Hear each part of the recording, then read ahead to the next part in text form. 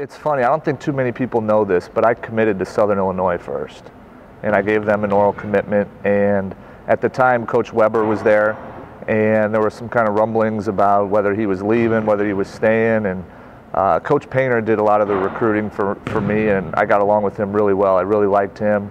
But when we heard that, it's always up in the air. You never know what's going to happen, and especially at the mid-major level, there's so much turnover, so much cycle in that respect. So there was something there that, a little unsure. I wasn't sure if they were going to hire somebody on staff or they're going to bring someone else in. So when I had the chance to go down and talk to Coach Hinson and just be in Springfield in general, I can't speak highly enough about the people there, the coaching staff, the people in the athletic department. I just went back and played in their golf tournament this year for the first time. Coach had never let me play in college, so I was always upset about that. But the one thing my dad told me, and it was the best advice that I've ever gotten for my college experience, was if basketball's not going well, will you still be happy?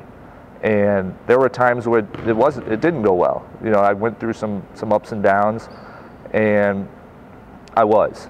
The city itself, the people, it was the best decision that I made for sure. Same thing. In the summer, I was 1,000 shots a day, and Hammond Student Center at the time was a student center, so there was always volleyball, cheerleading, basketball camps going on. So I had to make the sacrifice of getting up at 5:30 in the morning to shoot, or wait until 11:30 at night over the summer in order to get gym time.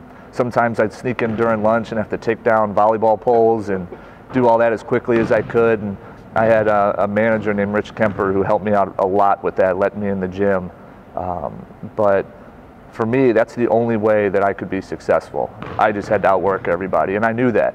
I knew if I didn't put in the work, then I wouldn't be successful. And ever since I've been in 4th grade, I've recorded every shot that I've taken on my own. So if you wanted to go back to 2001 on August 12th, I could tell you exactly how many free throws, how many twos, how many threes, and the percentages. And some people called me a dork, it was corny, and I wish I would have put that type of work into my school sometimes, but it forced me to do something with a purpose. A lot of kids say, they went to the gym for 4 hours, and I'll immediately say, well, tell me what you did. They can't. I'm a huge golfer. I love playing golf, and there's no way I play golf without keeping score. You got to have something to measure yourself with. So each day I would see what I would do, how I would do it, and I could use that as a barometer on whether or not I was getting better. Sure. My junior and senior year was as good a teams as we had in the Valley. I think we finished 3rd both years behind SIU and Creighton, who were nationally ranked top 15 every year. Everybody knows about the 21 RPI, and then even the following year, I remember our junior year they asked, we had a lot of questions why we weren't getting in that large bid, and I heard we didn't have a huge marquee win. And then our senior year we go and play Wisconsin in South Padre. I think they were ranked, it was top 5 at the time. We wound up beating them, and we were their only loss for 20 some odd games. They were number 1 in the country, and we wound up being left out again senior year. So that's a tough pill to swallow 2 years in a row.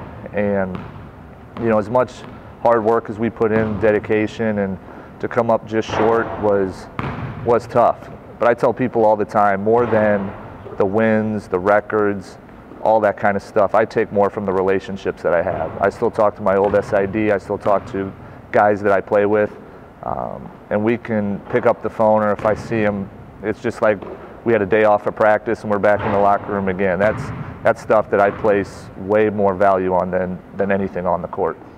Yeah, Creighton and Southern were big rivals for us, and I think Southern, in the respect that I played with a lot of guys on the St. Louis Eagles who wound up going there, Jamal Tatum, Randall Falker, there were guys there you had connections with. So being a competitor, you always want to go after them, you want to beat them, and I loved their gym too. It was an older gym, and I'm an old school guy, so going in that older gym, the lighting was kind of, iffy, and but it was a great place to play. And then going to Creighton, every time we went there, it was standing room only, 16,000. Quest Center was a great place to play.